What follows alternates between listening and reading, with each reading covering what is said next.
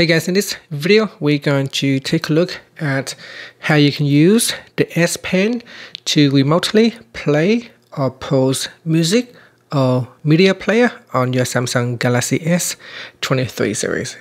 First, let's go back to the home screen by tapping on the home button at the bottom of the screen. And from the home screen, swipe down at the top, then tap on the settings icon. In the settings page, you want to scroll down and then tap on advanced features. Next, we go down and tap on S Pen.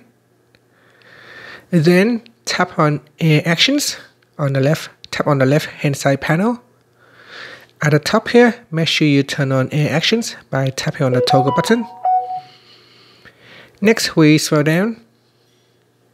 And then in the General App Actions, make sure Media is turned on.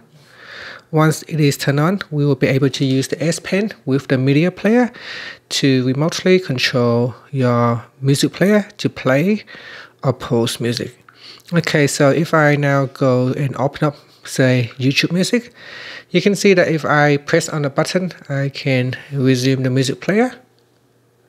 And if I press on the button again, I can pause it. So here, it will allow me to play music. Or I can press on it to pause.